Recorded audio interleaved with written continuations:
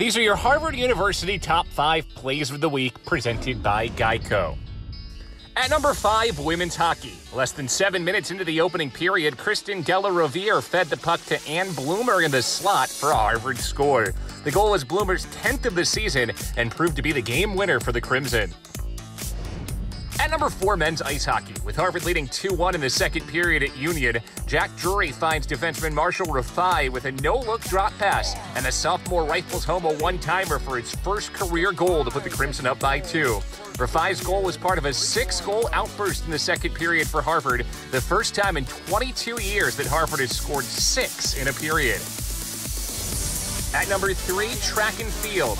Minutes after celebrating her own senior night at the Crimson Elite, Maya Miklos led the Crimson, placing first in the women's 400-meter dash with a time of 55.11 seconds. Her time not only gave her the first-place finish, but it also marked a new personal best, nearly a second faster than her previous best time.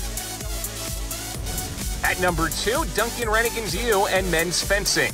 The senior captain and number 2 men's fencing took to the strip against the NYU Violets. In his third bat of the day and the Crimson up 13-9, Rennigan's U ducked away from his opponent's lunge to score the match-clinching point and secure the Harvard win.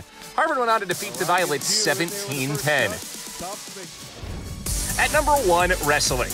After a near-hard takedown by Princeton's Grant Cuomo at 165 pounds, 17th-ranked Philip Canigliaro responded with a reversal to get out of Cuomo's control and put himself up 4-0. Canigliaro went on to win his third straight dual victory and 23rd win of the season. That's it for this week's Top 5 Plays. Check out the Ivy League on ESPN for more live and on-demand content.